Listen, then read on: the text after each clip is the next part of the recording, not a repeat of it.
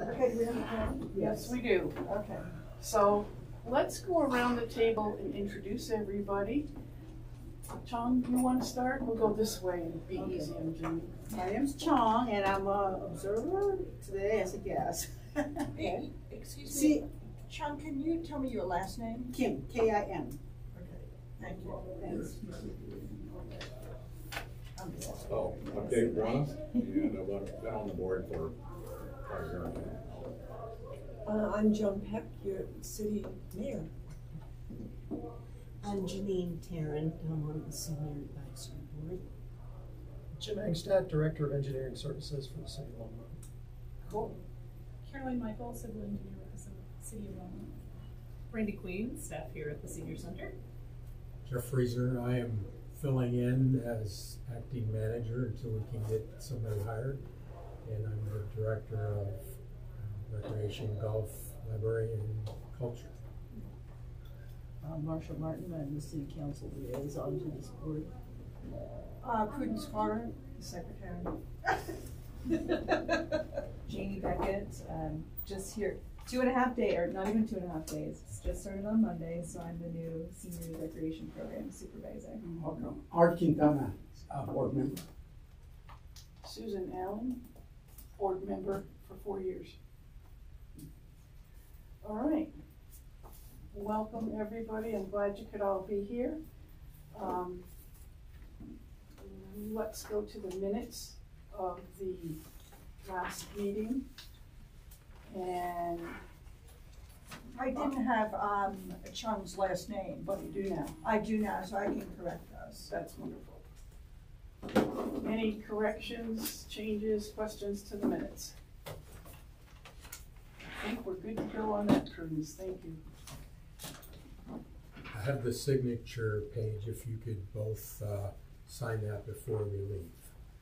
Okay. Need to make sure we do that moving forward. Okay. So, since Mayor Peck is Oh, house. that chair's over there, Julie. Julie is another board member.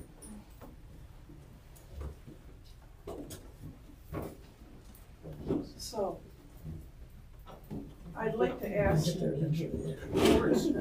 Mayor Peck if she has some vision as far as seniors in Longmont and what you expect and whatever, and we'll leave 15-20 minutes for maybe some questions back and forth, and then we'll move on to Carolyn. Okay, excuse me, should we have a motion to approve the minutes?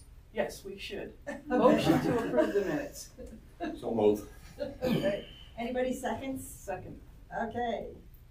Everybody got it? Okay, thanks.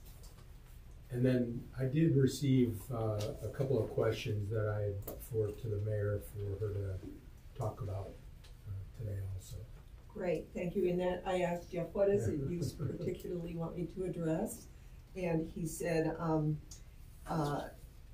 what is the city doing, or can we be involved with HOAs as far as encouraging them to create a sustainable homeowner associations? Mm-hmm. So I actually sent this to our legal department, and I haven't gotten a response yet, but I will forward it to you when I do. But my gut feeling is that doing anything to electrify a home within an HOA would probably have to be with their covenances, or and each HOA is different in those covenances. So one answer probably isn't going to cover everybody. HOAs are their own government entity. And once they're formed, the city really doesn't have much that they can do within that HOA. So, however, I did pull out, in case the answer is, you can do whatever you want to your home if you live in an HOA, I did print out some places that you can go for rebates on things like heat pumps and water heaters, etc. I only have 10 copies, so I will let whoever wants them, I'll pass them out to you. The other thing was that you had the same question as it relates to transportation, and okay. what can seniors do for alternate modes of transportation? How can you get around? And there are several things which I also put on this paper. We have Longmont Free Ride Program, and you can take the bus anywhere in Longmont. The RTD offers Flex Ride, which is a door-to-door service that you can call and have them pick you up, drop you off. And some of you may have used these. I don't know if you have.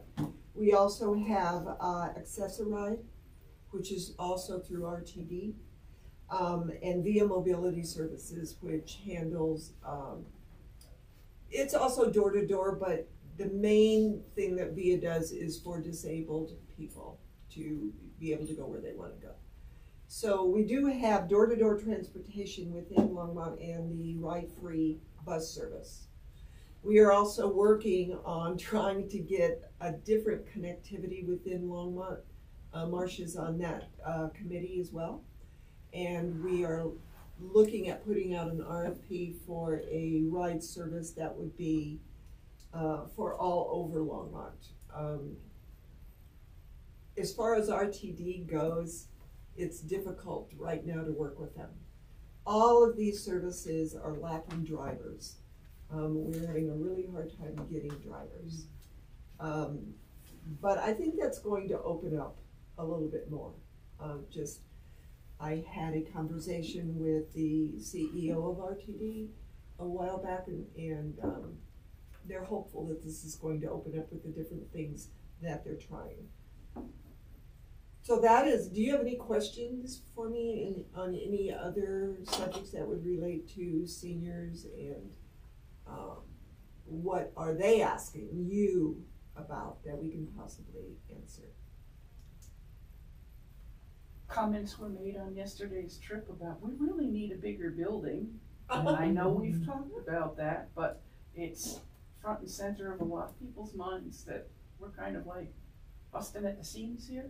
Okay. Has RTD brought this, not RTD, I got to get that off my mind. The senior center, have you brought that to the city, to Harold Dominguez, to, I haven't heard that through. No, but we have, Michelle and I had always talked over the years about if another recreation center was built, if we would consider repurposing the memorial building for more senior type of activities. That's a great idea. Yeah. So. And you know, next year we hopefully will put on the ballot a overall tax incentive for things that people want within the city, which would be a cultural event center, a recreation center, library. This would fit in perfectly with that. Mm-hmm. And for me, a library would be, a recreation center would also have a library annex on it, as well as community room for different seniors services or things that you offer, like some of these clubs or whatever could meet in a community center as well. And we have talked about that as we've been discussing that tax and have proposed, I have think staff and space there. It's a great idea. Curtains. Jeff, you mentioned you've been talking about it for years. Can you give an estimate as to how many years you've been talking about this? I would say at least 10. Okay, This is the first time that I've heard of it. Yeah. Okay. So that's why I asked, has it? Yeah. Have you taken it further to? Well, Harold is aware of it. Is he? Randy and I have both been attending the quality of life or culture and recreation tax discussions, so he is aware of that. He has, I think, a different plan specific to senior space, but we have included meeting spaces and that sort of thing where senior activities could take place there as well as the opportunity of repurposing the memorial building. They also do daycare in that memorial building, don't they? We do the summer daycare. Summer camp. Yeah. So I know that that type of activity for children, whether it's daycare, whether it's youth activities, is also part of what we're really looking at. So I can see where that would be somewhat of a conflict and that we would have to find some other place for that. Well, my thought would be that it could possibly go to either the existing rec center or the new one when that would happen. Those are good ideas, yeah. Or if we put a community room on, Yeah, that it could that go. could also. Yeah. You know, the other thought could be is, you know, expanding the memorial building as well at some point in time to add more space there, and that could specifically be for senior activities as well. Well, as I look out this window, I see a lot of space out there Yeah. that isn't always used. Yeah. So, Especially that area directly to the west of the memorial building, it wouldn't need to encroach into the main part of the park.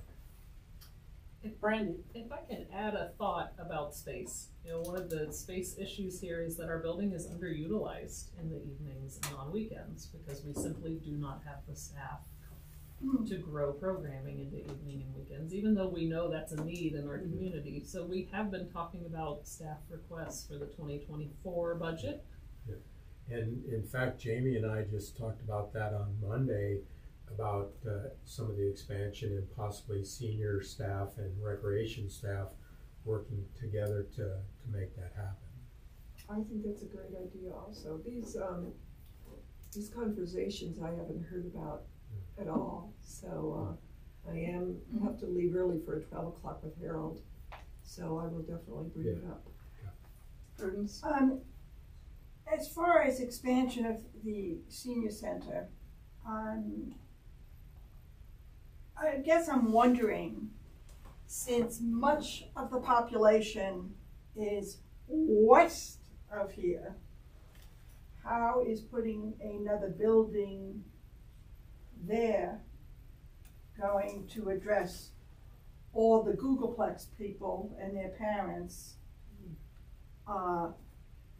Good point. Thank you. Yeah. On the other side of Hova, I see that we want to keep things, what I'm hearing, not what I see, but what I'm hearing is things would be kept on this side, and west of Hova, there would not be services, so people can use Reason to Drive maybe to come to this side, creating more traffic, of course. So I'm kind of wondering can you help me understand why the thought is that everything would be on this side of Longmont when population growth is on that side? The new, Is location income based? You know, because I'm pretty sure that's a more affluent area. Oh, no, You know, it is not. It is not? No, Okay. it generally location is based on availability of land that's owned by the city. One of the proposed locations of the new rec center would be out by Silver Creek High School at Dry Creek, right. which would address some of what you're talking about, Prudence. Yeah, because I think that, you know, one of the things I've noticed is that activities, including Coffee with Council, all take place on this side of the line and not on that side of the line. And it could be that because they're much more affluent west of Hova, that they don't feel a need to participate. That's one thing. I think it's something different. I think the way the city was planned, there are no spaces over there currently, because Sure. the only thing I can think of is that firehouse. Right, all the way on Exactly. off the airport. And that's why I think that when we build a recreation center, and that is the preferred site at Dry Creek, that we should put a community center on there. Other cities have done that for senior services, and it works well. so you asked what seniors think. This summer, the memorial building is used for senior exercises, silver sneakers, and we were taken over by the kids, and they gave us a classroom way in the back, too small for the seniors that attend. So they're like, and we don't count, we get this, and then, you know, well, they get money for day camp and the parents need it. Yeah, I agree. We have a problem. Not everybody's being serviced equally. It's a good point. That's a good point. But like I said before, then that's where I think that it butts heads on what to do with that building, because what then do we do? But you know, if in fact a community room on a rec center, that could also be for daycare and kids' activities. Yeah. So Just a lot to think about. Yeah. Actually. Just, you know, recent. That's what happens. I'm glad you But brought it up. I think that's a great conversation, and hopefully with our new structure, with our department, that we can have a better opportunity to work through those things. Because there's other opportunities over at the Lashley Street Station that we could be using, and maybe day camp could work out of that location, which wouldn't. Not big enough. That's small. But the day camp could possibly be broken into 2 locations, which again then provides more service to some of the parents on that side of town as well. They just have a huge attendance of kids that use the day camp option. Oh It's yeah, huge. my office is in that building. I am aware of that, and I will say that when day camp ends, it seems like a morgue in there.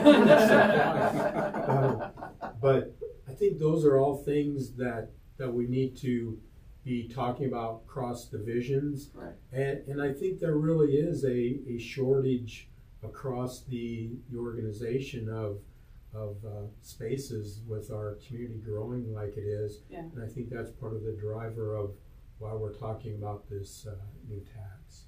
So Jeff, in those meetings, those new tax meetings, have you brought this up, and what is what are the comments that you get from the group?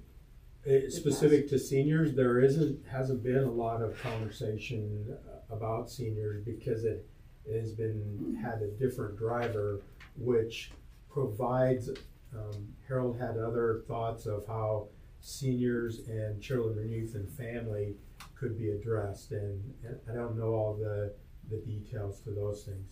But again, with the rec center, we would have spaces that would be used for all ages. Right. I think one of the things we want to make sure we do is that we're not building age-specific locations, that it tries to serve during the day. Maybe it's more senior-based, and then after a certain period of time, maybe it can be more younger folks type use. And I'm talking about the meeting space or community rooms that the mayor referred to, as compared to this can only be used for seniors, and then on Saturday and Sunday it's more bang for your buck.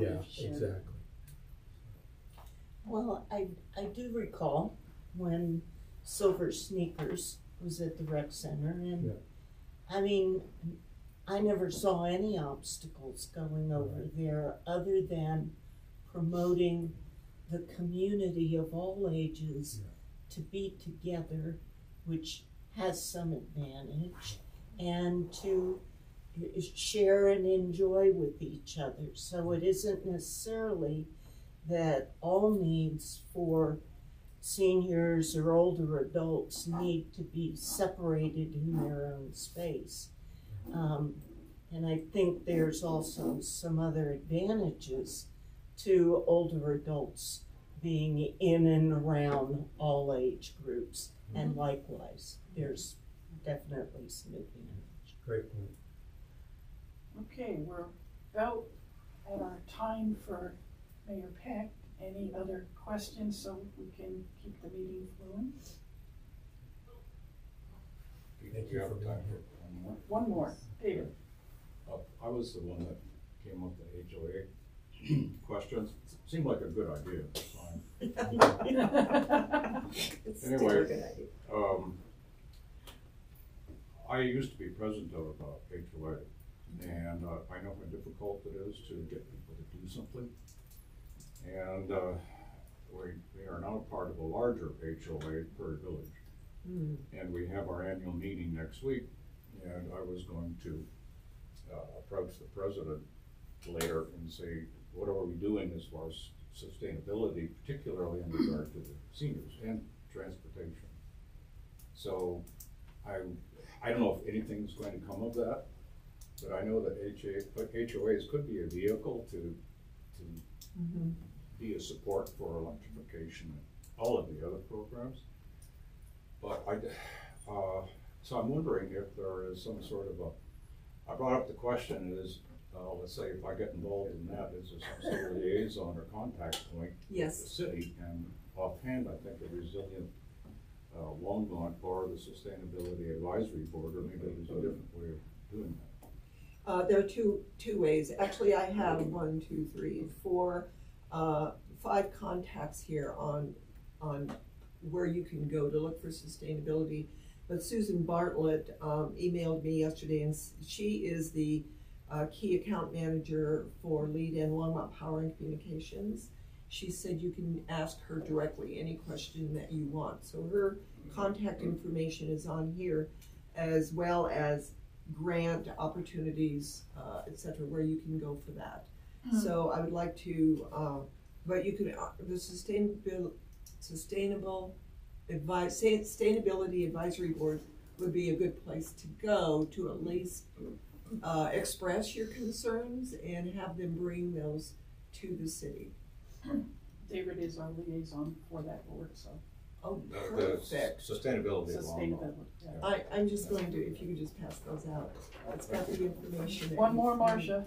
Yeah, quick, just as an answer to David's also, we have the Neighborhood Group Leaders Association. Oh. And so that is a way to address all of the HOAs and registered neighborhoods that are not HOAs, and ask them, I can see a neighborhood would have objections, for example, to excavating for ground source heat pumps, but it's hard to imagine air source heat pumps being crossing anybody's covenants.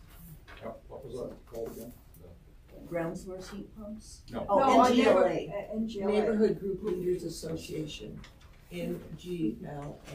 The contact is Wade Tomac. And if he sometimes is slow to get back to you, Carmen is the one that would. I'm sorry, what? Carmen. What's her last name? Ramirez. Ramirez. Okay, there we go. Thank you, Mayor Peck, for coming and sharing with us today. Yep, anytime. Thank you. Don't forget about our open house Saturday. I will not forget. David, you also may want to look at the Colorado Supreme Court decision regarding HOAs, which was about 5.5, 6 years ago. And as Mayor Peck said, they are a government unto themselves. Yeah, and there was a lot of things I would like to work with HOAs, but we are. We allow them in, that's it. The state of Colorado, the state of Colorado has a handbook on sustainability, HOAs, sustainable HOAs, and quite good. All right. Published it. Let's give Carolyn and Jim some time to respond to questions which I know were forwarded to you. Yes. And just tell us your take on seniors and dealing with them and what's happening. Yeah, so start from the top, I guess. So the questions I was forwarded, well, the wording was, where is the city in the process of changing the walk signs countdown to 25 seconds? So I ended up asking Tyler about this, who does work in Fort Collins now. I don't think, I guess I wasn't at the last board meeting he was here, so I don't know exactly what was said, but I don't think that's quite what the commitment was. And it also doesn't, so the walk times are actually calculated partially based on the crossing distance at the signal, so it wouldn't make sense necessarily to put that long of a countdown time at every location. Like, long speaking Kaufman is different from 17th and Main. That being said, I believe he was trying to say something to the effect of, we do have a signal timing parameter policy. We'll try our best to try to meet those walk times where we have based on the crossing distance. It is an assumed walk speed of 3.5 feet per second, which is what the MPTCD says, which is, it used to say 4 feet per second, so it has come down a little bit. But, and trying to, and it's kind of related to, I think, another question that's on like 17th and 21st, which I assume is 17th in Maine and 21st in Maine. Correct me if I'm wrong. But we can go over that kind of thing and see if we have, if it's meeting standards now, which based on, I was doing like some calculations before this, I do think, based on what I was getting, it might be, I was just doing 17th of Maine, the south leg. Mm-hmm. So phase 2 is the northbound through movement that's in conflict, and also the southbound through, which is phase 6, but the yellow and red chimes are the same for those. Anyway, it did seem to be, I came up with something a little bit short. I was getting calculated 27 seconds. The total that's in the controller now is 24. So, and I suspect that has something to do with the compromise between probably trying to achieve a better level of service and the fact that that's probably, the 24 is probably enough time for people to get to the, at least to the right turn lane, where in theory, people aren't going as fast. And it's not like a through movement that might run over someone. No, of course, that is not always what happens. Mm-hmm. So, I mean, it's definitely something we can look into and see what the impacts of it will be. Kind of as part of a larger issue of like trying to balance, you know, pedestrians, bikes, and cars. Janine? Your other question? I do have a question. When you talk about average time, does that take into consider people with disabilities, parents that have kids that are crossing the streets? I mean, when you say the average time allotted is, what is that based on, and do you go for the average versus what is safe in terms of a person with disabilities trying to cross, you know, 4 lanes of traffic? And the other issue being often on, and I understand the need to move traffic, believe me, but often when the light turns and somebody is at least in the turn lane, how many of those cars that are turning right on red anyway are paying a whole lot of attention to whether somebody's there or to be able to see them? If there's a pickup truck in the right-hand lane, is a car pulling up going to necessarily see somebody coming? So maybe you could tell me how that's decided. So that walk speed of 3.5 feet per second, that's from the Manual Uniform Traffic Control Devices, which is published by the FHWA. So it's a federal guideline. Now you can consider, potentially on a case-by-case basis, whether or not you want to maybe use a slower walk time, 3 feet per second. You're getting, like I said, it's mostly a balance of like finding, you know, where is it safe? It's a challenge. I won't lie. It's a challenge to try to meet different needs at these, like, and in 17th and Maine is like arterial and state highway. So, Marsha? If there was ever a book that needed to be burned, I formed this I'm aghast you would suggest burning books. Just that one. Just that one. I've many conversations with Tyler about this. I have a suspicion that since other parameters in our light system are affected by traffic load and things like that, and actually change from time to time based on how many cars are passing and how many cars are backed up, that our crossing times could be impacted by that as well. I don't know how familiar we are with the innards of the algorithm, but that sounds like an awfully fast walk to me. You know, there is a huge consensus. People with walkers, just people over about 55, with arthritic knees and stuff, strollers, people walking bikes. There are so many people that can't make that speed.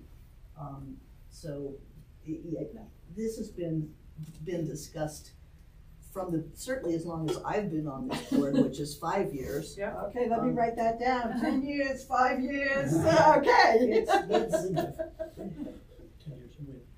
Yeah, you win. But yeah, it's not safe, and I think I would like to say it's car centric, and it shouldn't be. We're trying, its objective function is trying to move the. It's almost like we should have more pedestrian underpasses, etc. I cross Airport and Nelson all the time. That's a 22-second walk speed, and I'd better be huffing along because otherwise I'm not going to get across. Yeah, are you crossing? I'm crossing. Mostly Nelson or Airport? Airport. Because Airport, well, it does, and it's far away, not super close though. It does have underpasses. Yeah. I have to measure it. But. Going back to Janine's question about right-hand turns, and if you read that many of the people being injured or some cases killed have to do with right-hand turns. Could right-hand turns, could it be looked at right-hand turns like on 17, where there's, I have to think about it, where there's a lot of traffic going here, there, and everything, could it be no turn on red? Instead, and that doesn't mean for the whole city, but could it be looked at that at places where there is challenging crossing for everyone, regardless of their age, you know, fathers with strollers and 2 kids, it's a mess. Could that be looked at, that the right-hand turn would be eliminated on that? Second thing is you're talking about an average. So that means 50% below, 50% above, if I remember my statistics. So there's not really a rule from the famous book that Marsha wants to burn. That you couldn't go above that average. Is that correct? I don't believe so. And well, you'd actually be making it slower in this case. So you'd do maybe a 3 feet per second, and even lower. Okay, thank you. You know, the bottom line is in areas and in crossings where there are senior housing facilities and places where people that can't walk that fast typically are walking the streets. The bottom line is, what do we do about that to make it safe for older adults or people with disabilities or young parents with kids to cross our streets in this city safely? Yeah, so that was like another one on here, was about enhanced crossings near senior housing. And that can mean a number of things. So I was going to ask. Where is the senior housing? Because there's senior housing at 9th and Hover, 6th and Main. There's Hover and 14th. Yeah, give us a Hover list. and 14th. Yeah, I can send you the list. Which, Easy enough. So 21st and Main. Yeah, 21st and Front Street over there. So we'll look at anything. Yeah. Okay, the answer is if you want us to look at something, certainly we will do it. Okay, one of the challenges for our major corridors, Hover, Main Street, 119, those corridors are on an adaptive signal system. That adaptive signal system is primarily designed to move cars, because those are the 3 highest corridors for motor vehicle use. They're also, in some areas on Main Street, we get a lot of pedestrians. So when we add more times to pedestrian walks to cross Main, we would have to take the timing from somewhere else. What we have seen, and I think it has been a growing trend across the country, is that drivers get more and more anxious, and they tend to get a lot angrier when they have to sit and wait when they don't see a need why. So this is just a, it's not a reason why we don't, it's just an argument, pro, con, whatever. But we will certainly look at it. At this stage, we're not going to make any changes. That's bad news. Good news is we have a new traffic engineer starting on Monday, and this will be one of the things on his list of things to look at. So it's not anything we won't, we will make progress on it slowly, and we will be able to come back in a few months and talk to you about it again. But I would like to get his take on it. He has a bit of a different, based on a couple of interviews with him, different philosophy on as a traffic engineer, coming from a community that moves a lot of pedestrians, more so than cars. That was one of the interview questions. So I think he'll have a different take on a few things. The city's also looking at a few things differently now in terms of some of our pet crossings and how we're moving pedestrians. So I would just ask that it's a wait and see kind of decision. But we will entertain and look at 17. We'll look at some more intersections on Main Street, but we're not prepared at this juncture to say we're going to make some changes. Well, thank you for that. My question is a signage. What is meant?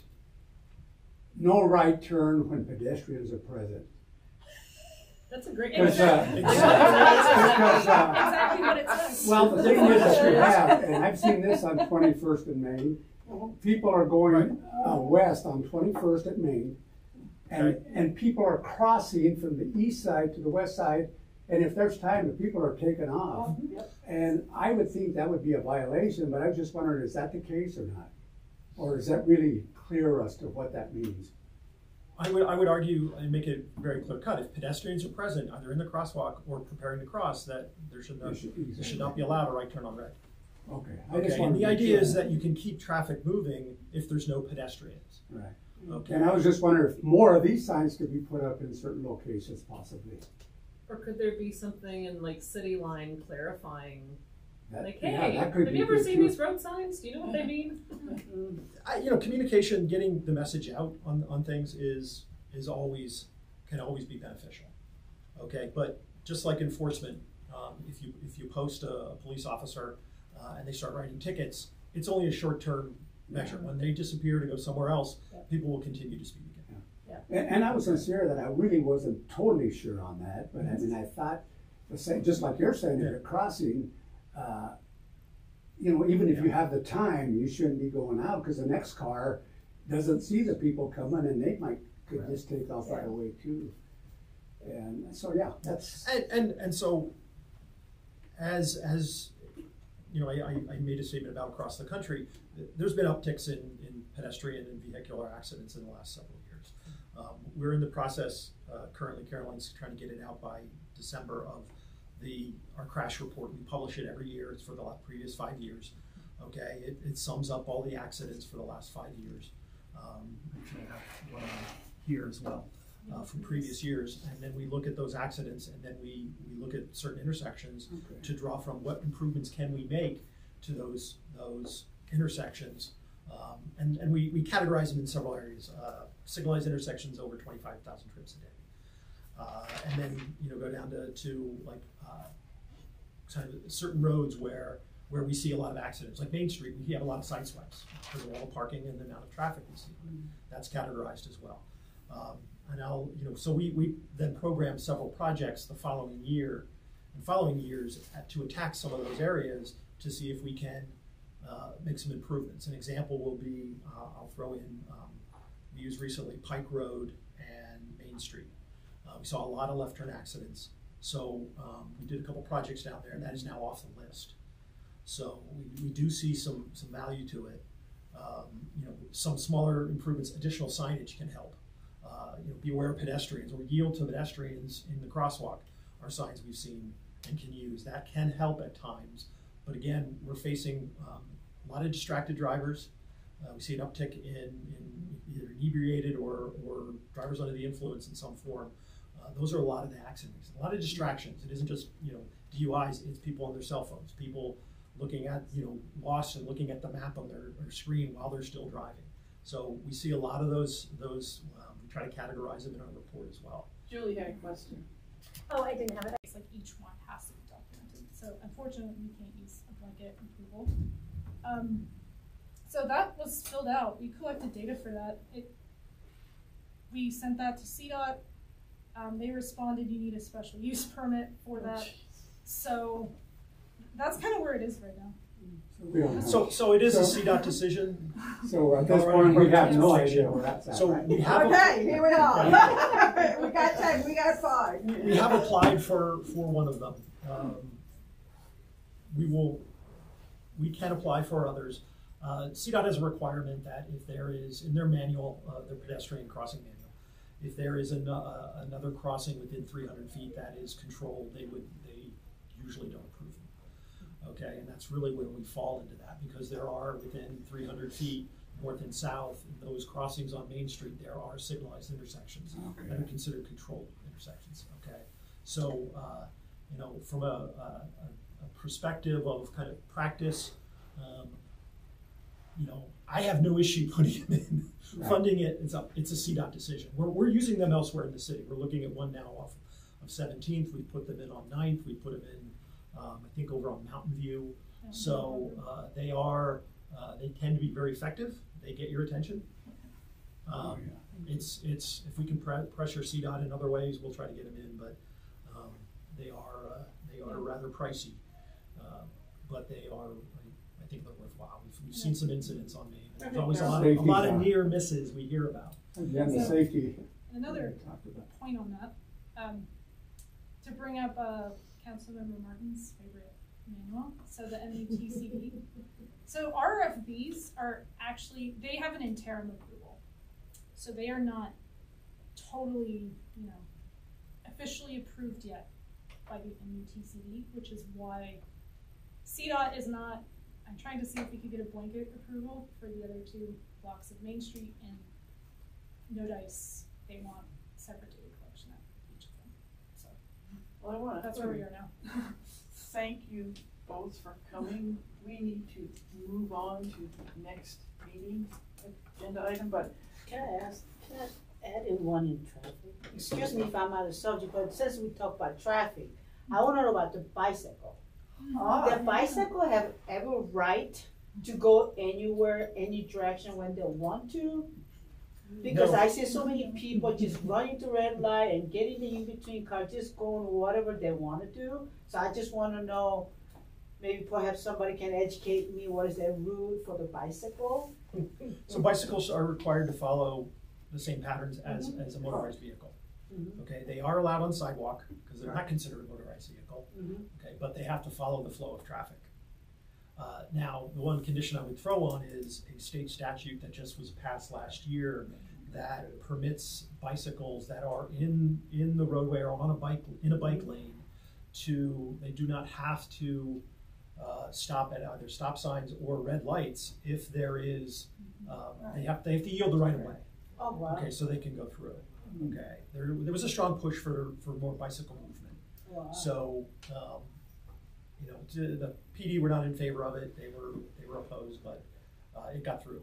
But someone driving the opposite direction, either in a bike lane or in an opposite lane, if they're on a bike, should not be doing that. They should not do it, but they have a right to do it. They can just pass the red light, it's okay. I've seen people in cars driving in the wrong lane. Look both ways. Don't be the first one out of the slide. Yeah. One of the challenges, and I will call it a misconception or misperception of people, of sometimes the public, is that the engineering department and the traffic unit group can build our way out of bad behavior. And a lot of what we see, you know, we'll show it in our accident reports, is a lot of people making poor decisions. Okay, when they drive, whether they're looking at their cell phone, and we're all guilty of it at times. Whether it's a green light, a red light, and get the cell phone. My kids yell at me, you know, don't check your text, Daddy. Okay, my daughter's learning to drive, so she's very vocal about it. So, but that's one of the challenges we face. Maybe we could add for new business or upcoming agenda items, invite the new traffic engineer next spring or summer, and we'll get an update. Well, Okay? new traffic. So, you have a Carolyn and name? Jim, thank you so much. Kyle Haworth, Haworth. So, And his first name is Howard? Kyle, Oh, Kyle. Okay. And what city did he come from? North Glen.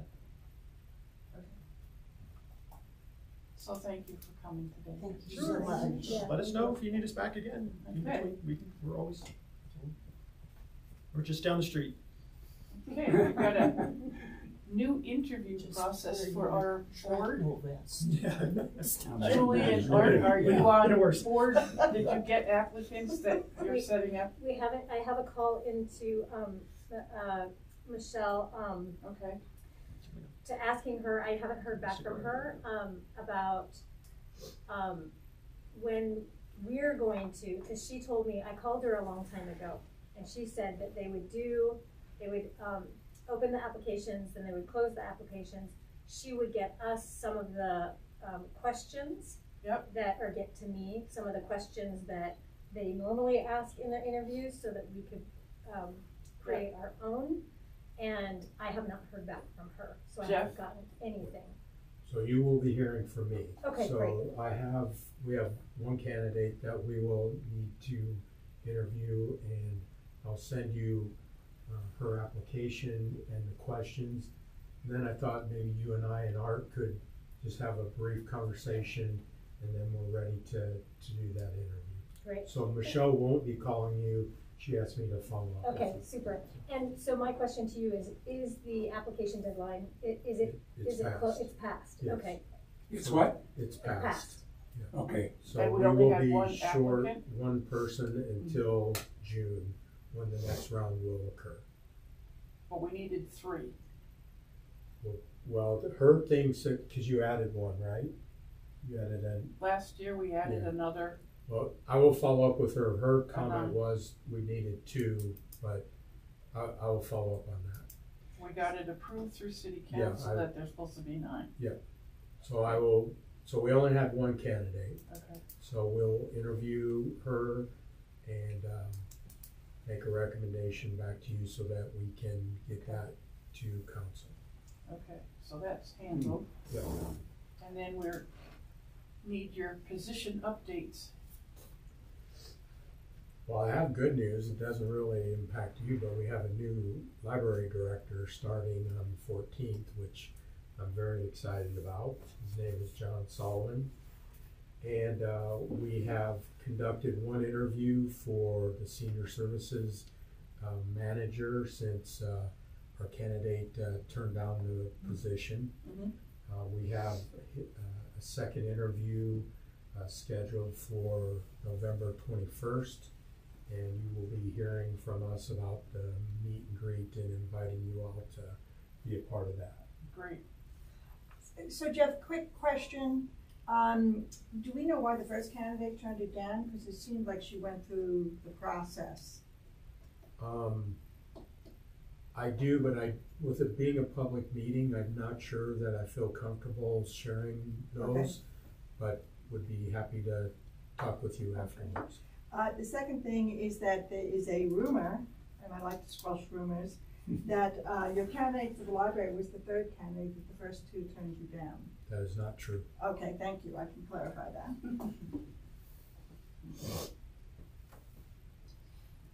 So that's the position updates? Yep. And I have one more question. On the other 2 positions that we still have to fill in, do you know what the process is on that? It'll wait. Just go ahead and post it again, or? It won't be posted until the next cycle, which is mid-23. So you will be short two members, 3 possibly if the council wouldn't choose to appoint the one person that was the candidate now. So would that affect the quorum much?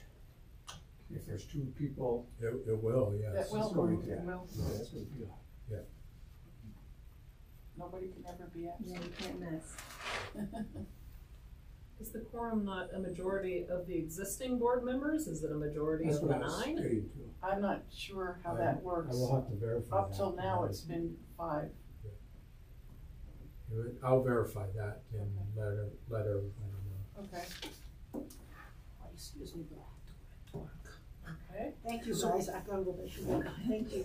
Thank you for joining us. Thank you so much. I will, I'll email.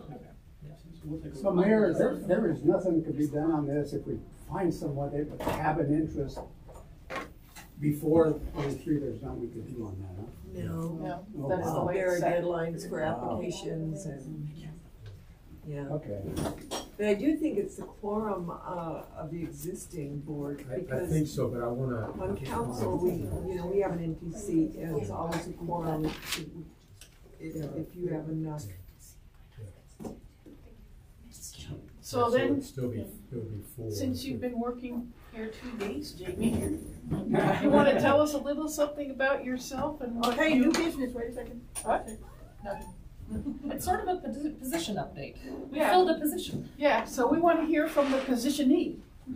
What would you like to hear?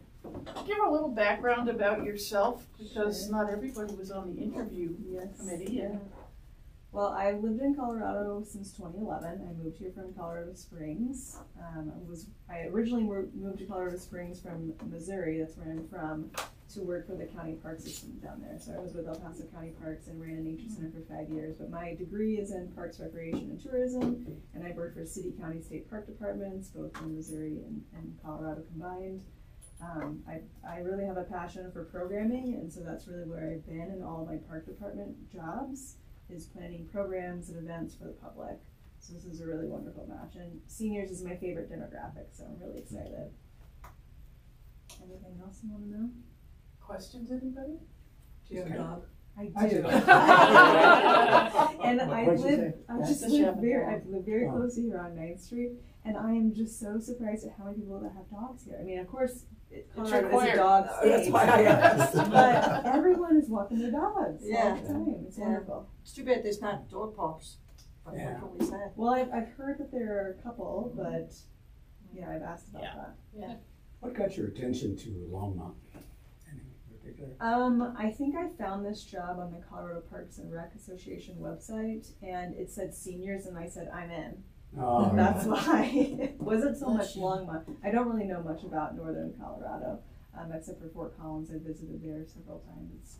It's one of my favorite places. Well, by the end of the month, you'll know. Yeah. Yeah, I think so. Well, welcome. Thank you. So Jeff, it looks like you attend the supervisor's report. I'll let Bernie do that. What? Oh. It doesn't say acting, so who's Yeah. acting today? Well, I was going to say under other new business, a number of you participated in the CASOA conversations, the state, what is it? Age well. 5-year report Yeah. where they look at aging across the state of Colorado. I did not know Colorado actually was the first state to do this. So I went to the state online CASOA update meeting a couple weeks ago. We will be getting a Boulder County specific update hopefully by the new year, and we will have them come and present at the Senior Center in general. We can also have them come and speak to the board specifically if you'd like.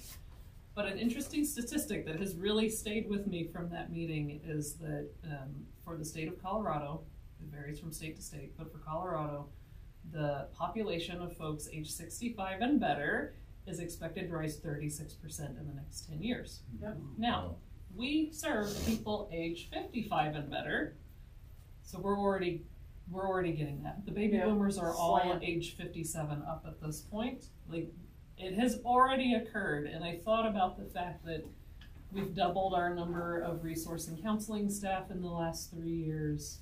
We have not doubled custodial staff, our front desk staff, our programming staff. So I think we need to really be thinking strategically, and Jeff and I have already talked a lot about programming staff in particular, about how to just keep up.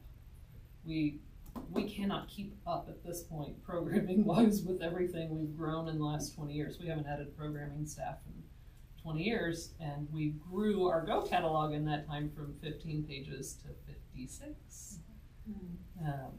And the registration process Yeah. needs to be updated, which we've talked about, and, you know, it's not That's user friendly.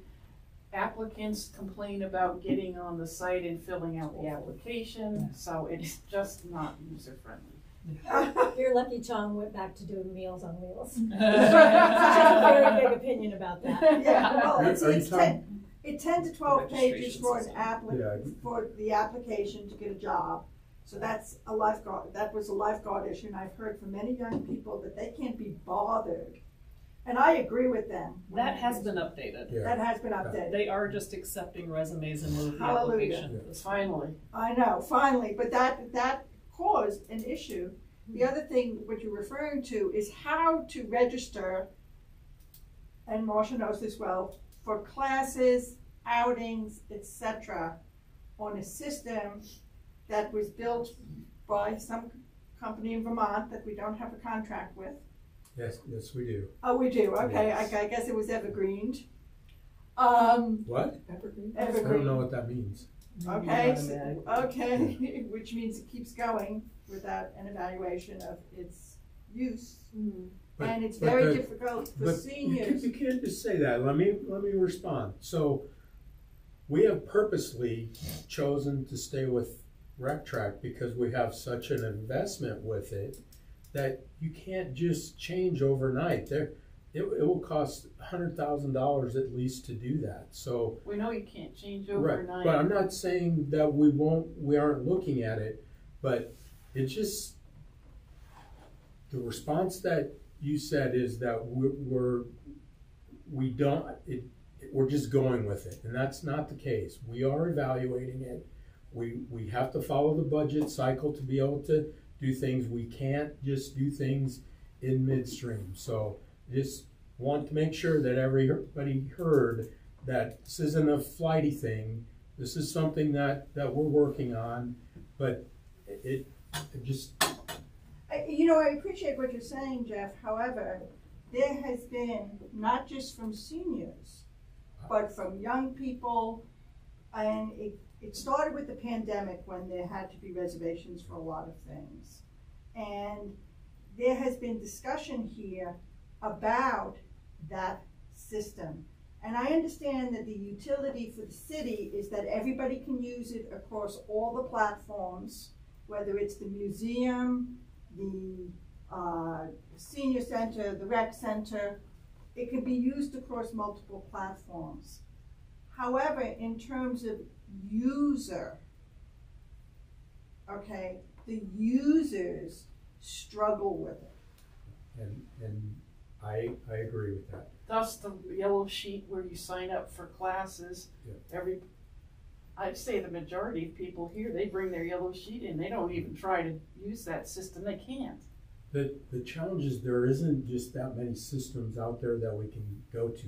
Each system, recreation is the bigger player in that, and trying to find what that other solution is has been a challenge. But I will assure you that we'll have something in the works for the future. I guess Yeah, I have not 10 just years. one question. What can we do to help? You know, I sit here and I listen and I think about the senior center and the obstacles for my colleagues here. And my question is, well, what can I do to help that? Can a volunteer person do something to help? Can we set up a registration desk? Can we have somebody that can do phone work? I mean, I know the main system, but what I'm looking at is what do we do in the interim and how can we serve our people here? What can I personally do to help? And maybe we could think about that.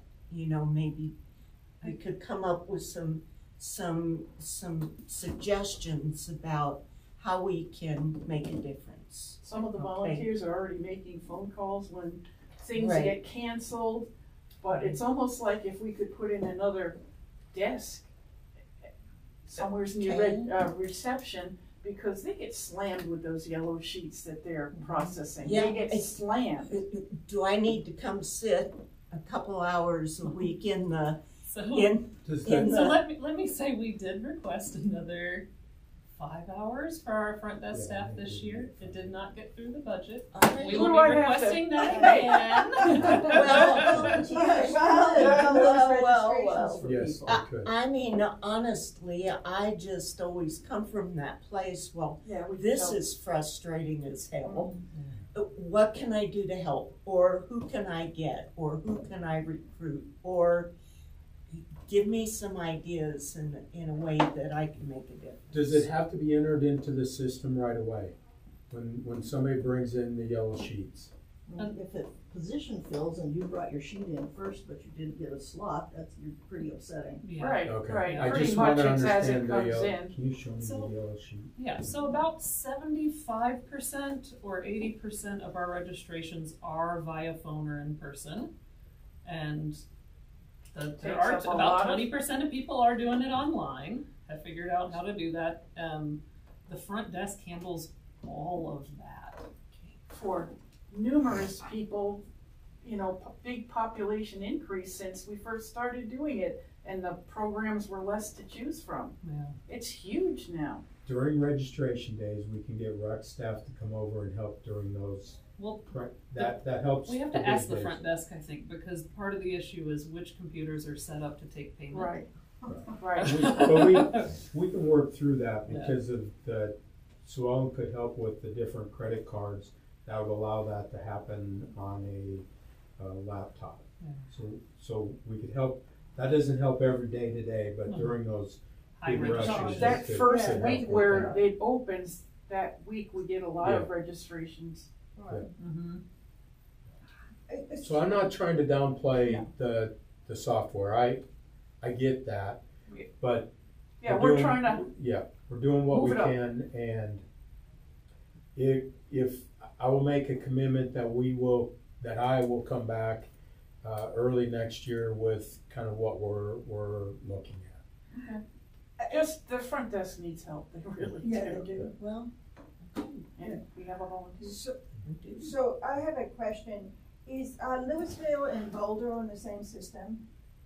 I don't know offhand. Boulder is not. They're on active. They're on a different system. Because I registered, I've given up on this system, so I've registered for a number of things in Louisville, and I have to tell you that the ease of registration is, I'm not sure if they're on the same system, but I've signed up for classes, I've signed up for swimming, because it's easier. And I know the museum is on the same system, and my colleagues have heard this before, my fellow council members. It took them 45 minutes to give me tickets, and then they contacted me the next day to tell me that some of the tickets were incorrect. And I was very patient. I realized it wasn't their issue. It was the system's issue, and that's what the young man told me behind the counter. And that, I think for someone who just wants to, I went to the museum specifically because the online system is such a mess. But they're working the same thing. One of the things they told me, and I didn't really believe this, but maybe I should have, he said, we get kicked off because the rec center's using it. That can't be true. That can't be true. I was like, what? It sounds to me like there may be some training issues for some of the staff as well. Yes. As somebody that goes on, I agree the online part of trying to register is very difficult. And until you get used to doing it, it is bad. First time people struggle all the time, and that has to improve. But I do think that there is some training things that we can do to help with what you just talked about. Well, thank you for that. I think that, you know, I'm an experienced user, and I just said, okay, I'm not doing anything. I'm done. Yeah. In Boulder, I believe, and you said Boulder too, they use active.com. They were one of the companies we considered before we went to RecTrack, and there was a real downside to that because they collected all the money and then would send us the money. Right. But they took a large percentage of that, and we chose not to go that way because of the ongoing cost of it. So, but I will reach out to Louisville and see what they're Yeah, I don't know using what as they're well. on, but it's much easier. Recreation is probably one of the bigger users in our area of Rack Track for the vast Sure. number of things that we do. And so not having to use multiple systems would be important to us. But if they can provide a better online experience, we would certainly consider that. Thank you. Yep. Any other? Yeah, what was clarification on the 35% increase on the people over 65? Is that over the next 5 or 10 years? 10 years. 10 years. Okay. In the state of Colorado. Okay, in state. And do we know what the population is, or what the latest or the most recent information is on seniors in Longmont?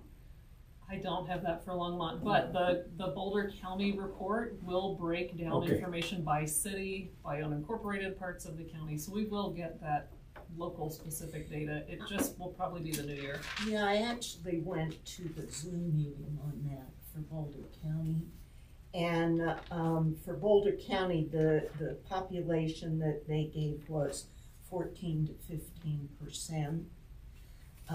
It's 27.8% in South Central Colorado. So Wow. they have. I was amazed at that they have significant population. And Colorado overall is the 6th youngest state. So, so that speaks to what the next 10 years is going to look like.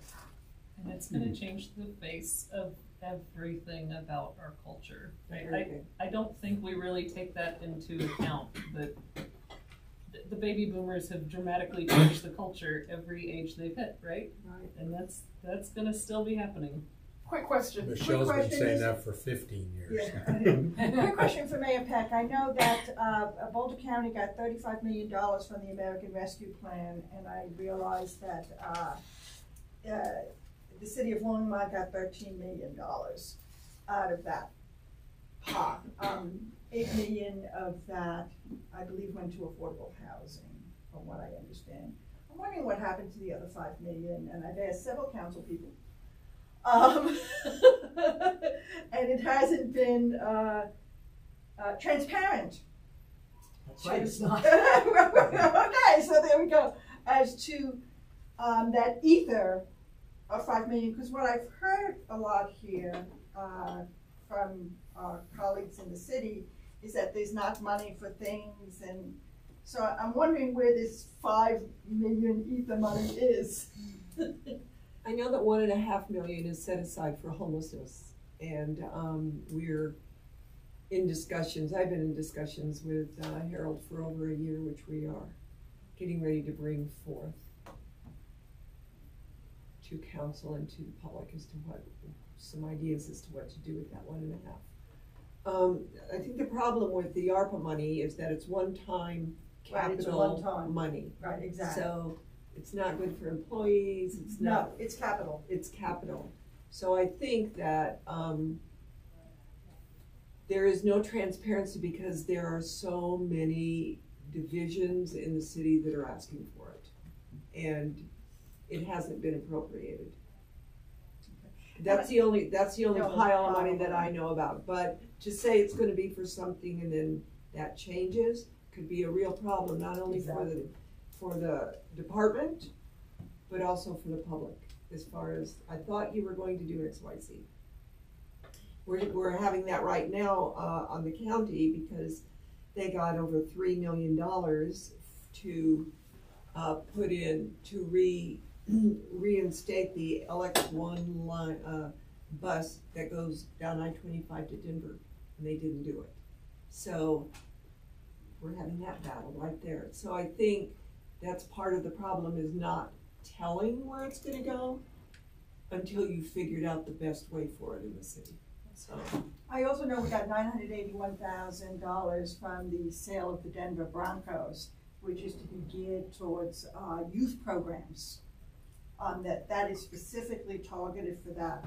So thinking about all those kids in the St. Vermain building. Yeah, and I need to ask Jim Golden, is that actually, what are the parameters on that money? Because requests for that money's coming from, I'm sure, all different areas.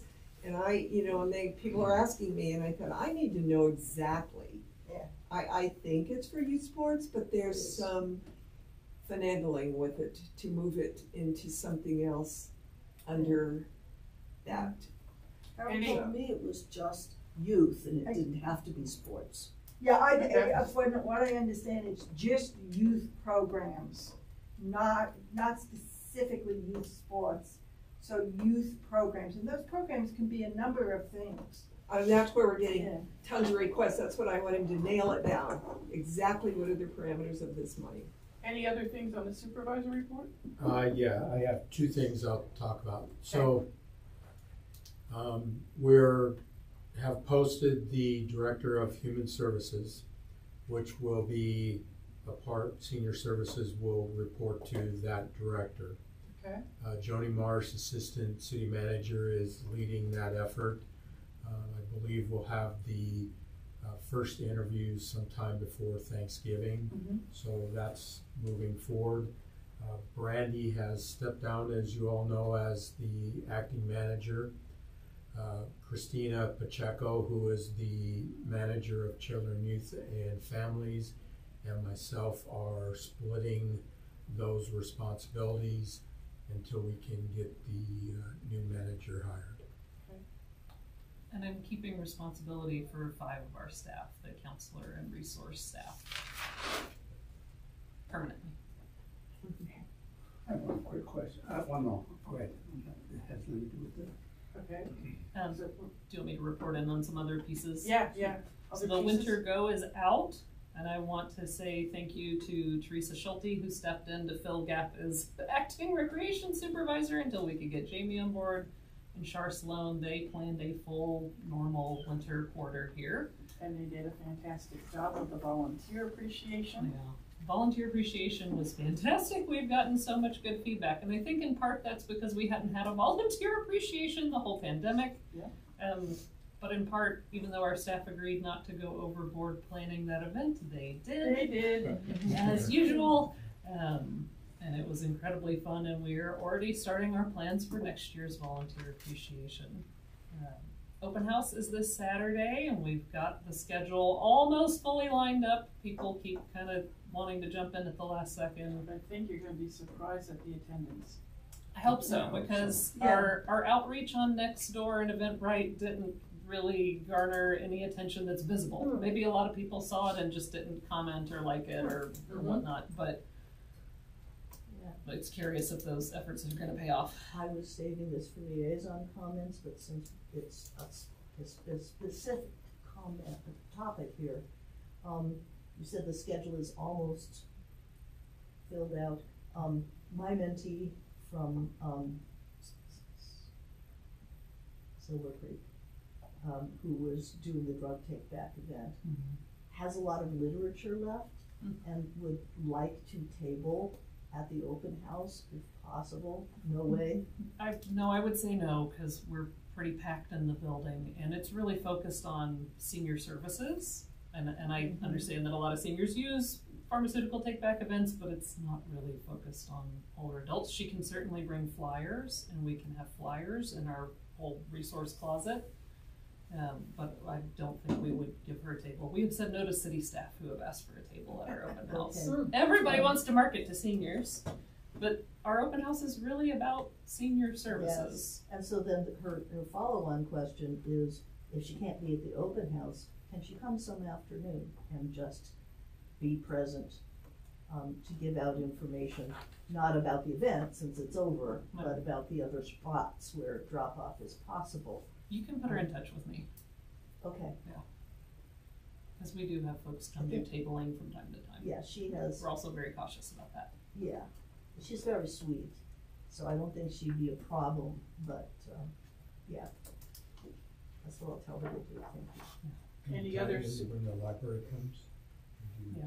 multiple things there. Well, if there's space, the library has a lot of space. Yeah. Any other supervisory comments? Okay, city council. You know, Short and that- sweet, Marcia. Before, I don't know, we have other, is that, That's last other, usually. in other business, I was just gonna bring up something, or do you wanna just go ahead and go that and I can do it at the last? Go ahead. My question had to do with, are you having the same problem with other boards and filling positions? Yes. All right, that's just like even the paid positions. Okay, I was just wondering, I was just surprised that there was only one person that applied for the board, and I thought there would be more than that. People are kind of, one thing is just emerging. You know, you wouldn't think it would take this long, but it is. But yeah, all the boards I am on are actively recruiting and not finding enough. Yeah. So, you know, we'll see how it turned out. I didn't ask for a count on the deadline day, so, but it was not easy for any of them. The only, thing that I have to say is that, there's apparently, on the, you know, this is always after the LHA board meeting, so there's not a lot of council stuff on the top of my mind, but the LHA is very important, you know, to this board, because everything we've got now is more or less senior housing. Although they continue to struggle financially, at least they understand now where the squeeze points are and where there are points of improvement. And they don't have their new grade from the HUD inventory yet, but they were told verbally that it's, you know, a several times improvement. They don't get to go from fail to excellent in one huge leap, but they are probably going to fail to satisfactory. So that's really a huge important thing. There are commercial meth detectors apparently now, and so that will be on a soon budget, because the cost of that, you wouldn't think, you always have the myth of the sweet old folks, you know.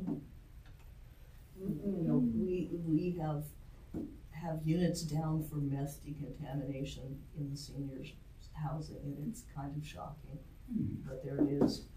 The other news is that it's looking likely that the housing needs survey is going to say don't build more senior housing. Right. So, if there is a counter argument that in your various groups you can make, now is the time, because the city council retreat is coming up. I have made the argument about statistics and that the senior population is growing so dramatically, and what I have heard is that we already have more senior specific housing stock than most comparable areas. Yes, we do. But I see your butt in there. Well, I think we need more. And just to let you know, I actually applied to the Longmont Housing Authority Board. Wow. I put in an application, Good. because you know how strongly I feel about Yes. it, and I thought, Yes. they have 3 positions. Advisory board, yeah. That's Yes. right. She's gonna advise them. Yes. Watch out. And I apologize that I have to leave early. Okay. That's it? I have to Oh, go also. yes. Thank you very much. And for joining. so- Thanks for coming. Thanks for coming. I have one more short statement, which is the takeaway from this discussion for me was, if you can get down to the city council, talk about the damn crosswalks. You know, I think we're not hearing from the public nearly enough. It usually has a big effect. And, you know, just hearing it quantified, I mean, think about what you're doing when you're pacing off your yard or something to figure out how much edging you need. You know, 3.4 feet per second is a pretty brisk walk. And that's okay for a 27-year-old pedestrian wearing sneakers. Anybody else can't walk that fast. So, I hate the thought that it's gonna take deaths That's what we Oh, well, usually that's say. what I say, it's 3 deaths, and And then you get something done. it's 3 deaths, I'm sure. That's why I wanna burn that book, by the way. Where do they keep it? Who can grab it? I think I know, actually. It's probably electronic also, so you're gonna have to hack. All right, Denise, anything on, well, any other regular business? Dave, did we get that form that, for the open house, did we get it translated? I don't know, we asked them to, Can ask at the front desk on the way out. yeah, okay, but, yeah, I asked them a couple of times to put Spanish on the back.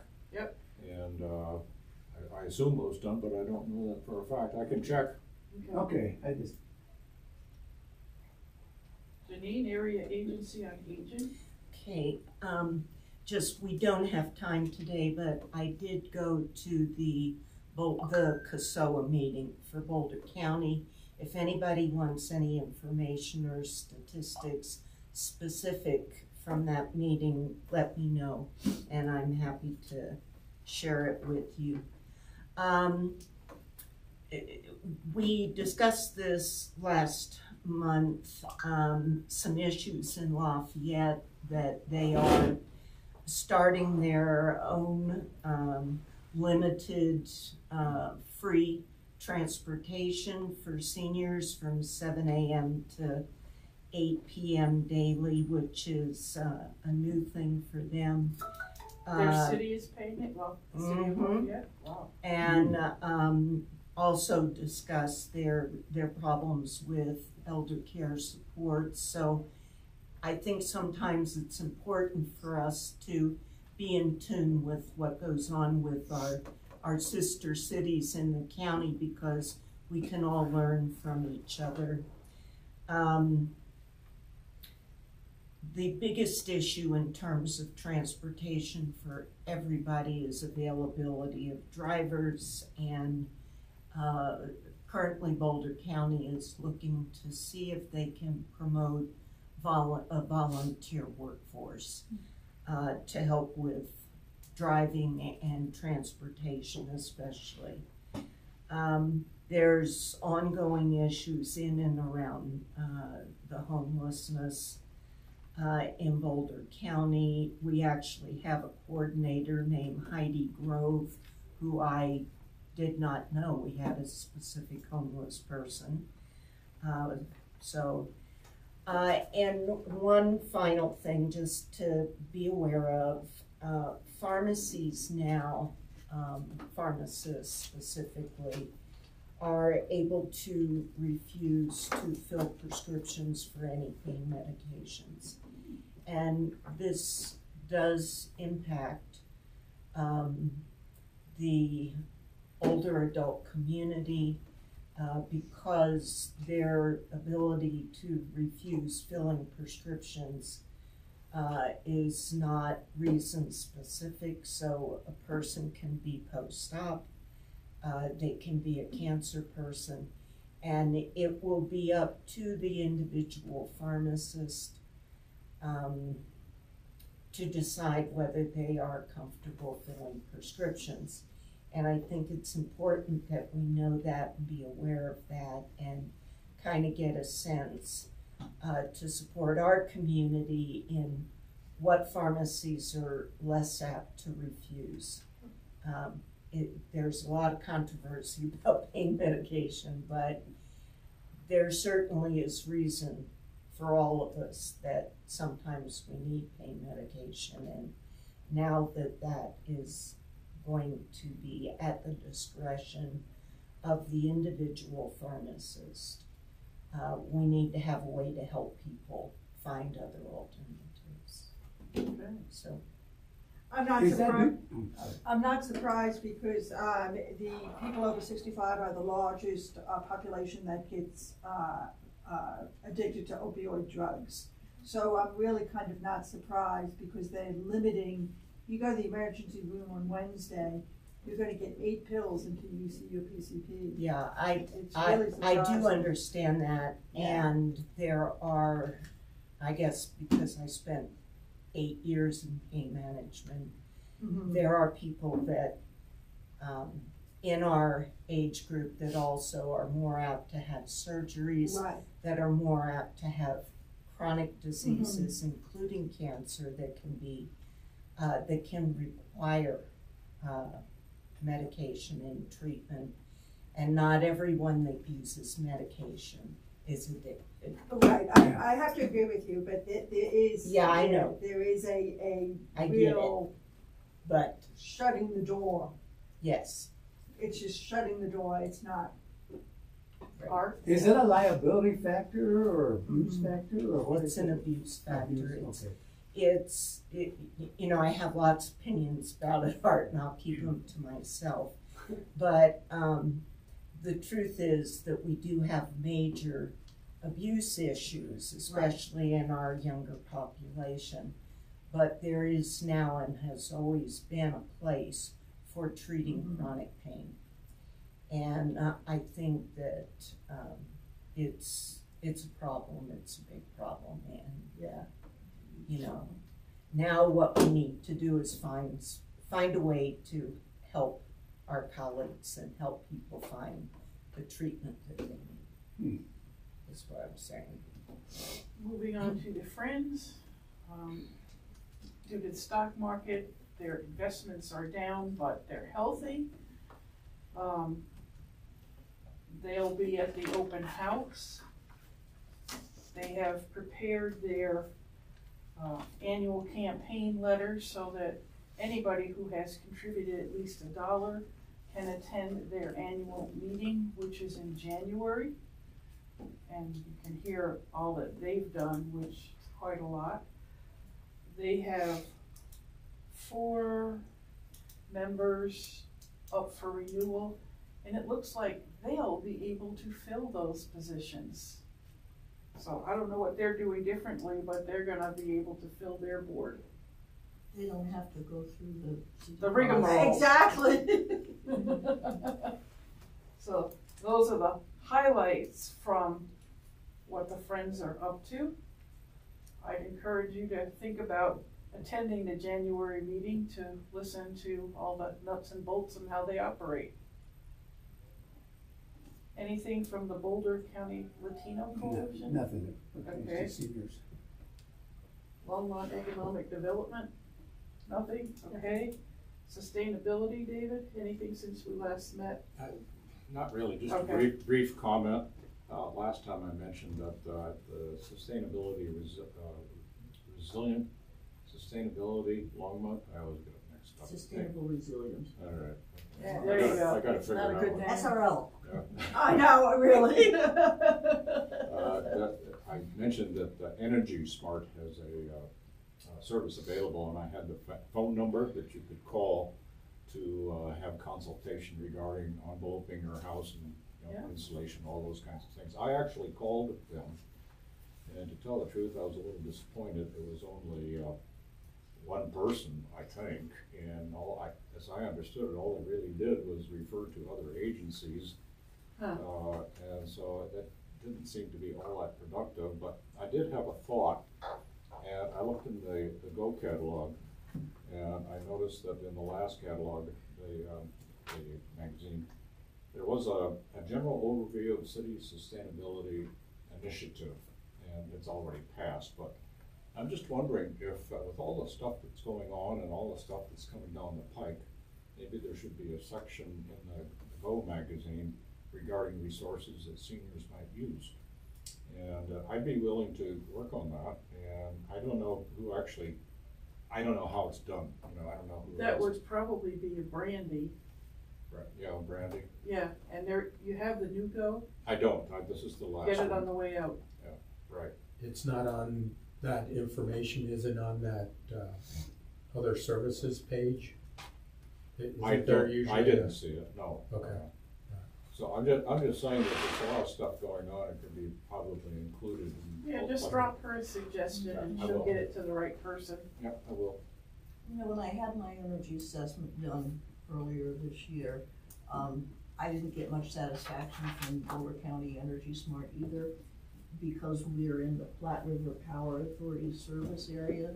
We can go to the Efficiency Works website and get a referral through them So you prpa.org or efficiencyworks.org, I think. And they are also, referring to a contractor. But they were effective about it, they followed up, they did a good job with one oversight. And so that might be the way to go. I did the same thing, like 6-7 months ago, and they were very good. Yeah. They were very good. It's the same one that I gave to you. Yeah, And, so recommending them is probably so that kind of information just needs to be published a little bit to spread. Good idea. And then engaging caring communities is actually on hold. They're waiting to see what the city of Longmont wants to do as far as funding any further engagement with the people on the committee. So that hasn't met since the summer sometime. I have to step out. Okay. Sure, We're- it's me for Motion to 4 adjourn? minutes, 4 Yeah. minutes. Motion to adjourn, a second. Second. There we go. Thank you for letting me join. Thanks.